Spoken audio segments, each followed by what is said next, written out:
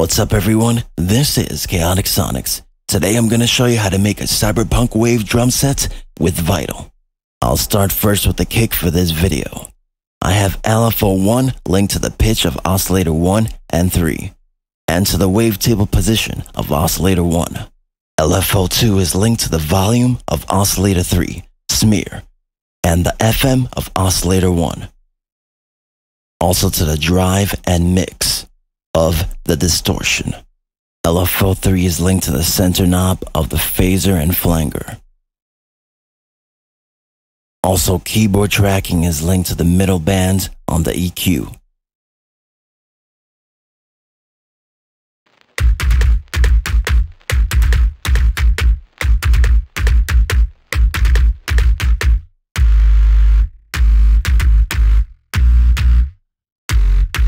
Next is to layer in a real kick. Use the best drum set that fits the kick. I chose drums from Hell by Easy Drummer 2. A free one that I've used before is MT Power Drum Kit 2.